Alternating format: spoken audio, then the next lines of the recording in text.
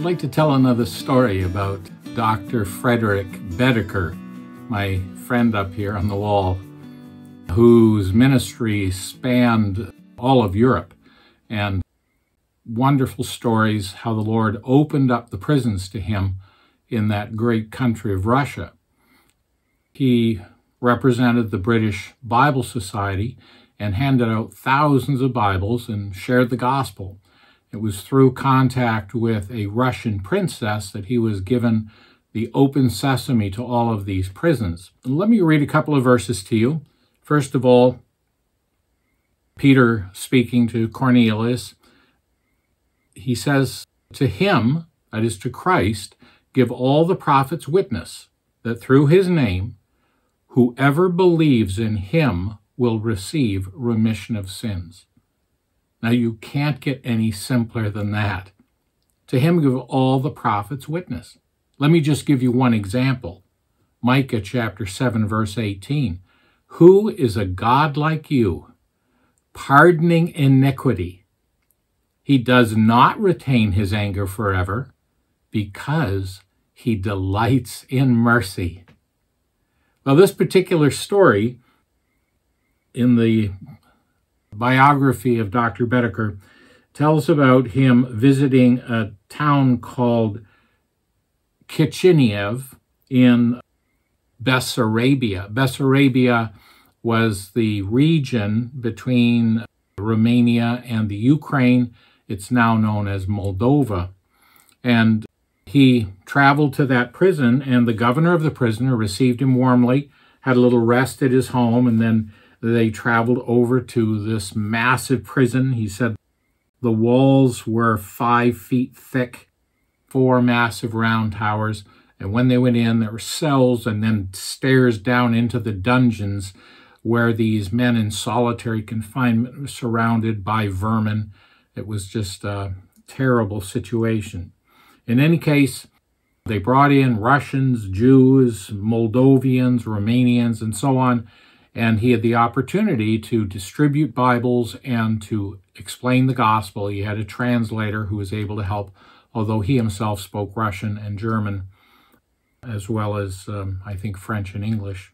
So, in any way, as the conversation went on, the governor said to him, "We have a murderer here down in the dungeon, never gets any visits, of course. Would you be interested?" And he said, "Yes, I would. I'd like to meet this man." And so they went down into this dark stairway down underneath the castle and came to this desperate soul who was in this dungeon. Dr. Bedecker offered him a Bible, and he said, "I'm sorry, I can't read." Such a desperate situation. Dr. Bedecker said, "Well, here then, this is the ideal thing for you." And he pulled out a copy of the Wordless Book. If you haven't seen it, it's simply different colors of blank pages. There's a black page, and there's a red page, and there's a white page, and a green page, and a gold page. And he handed it to the prisoner, and the prisoner said, "Well, what does this mean? I can't understand it." And Dr. Bedecker said to him, "This is the message you need to hear. And it's right on these pages, and you can read it. Let me read it to you." And so he began to explain how the black page speaks of the darkness of sin, the darkness of our souls without the light of the gospel, and the sin that has brought us into judgment against God. And when he went to that red page, he talked about the blood of Christ.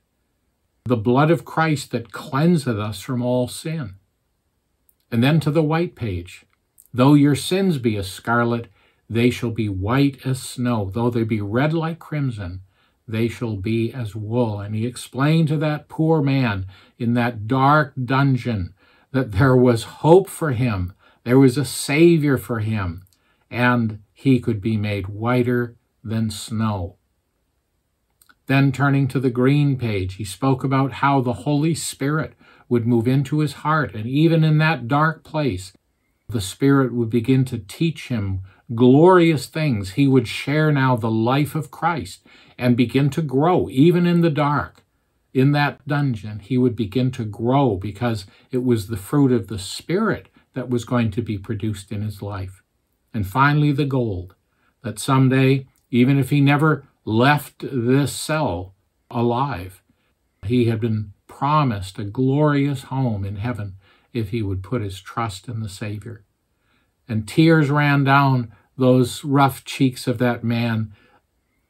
The author says, unfamiliar tears rolled down his cheeks as he heard the gospel and realized that even there, in a seemingly hopeless situation where he couldn't even read the Bible, here in the wordless book was the answer to his desperate need. And Dr. Bedecker expected to meet that man in heaven.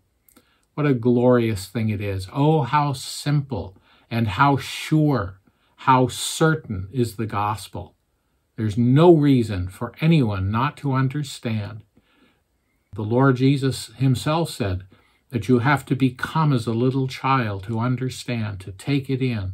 The faith of a child, simple response of faith to the clear and certain Word of God. Whoever believes in him will receive remission of sins.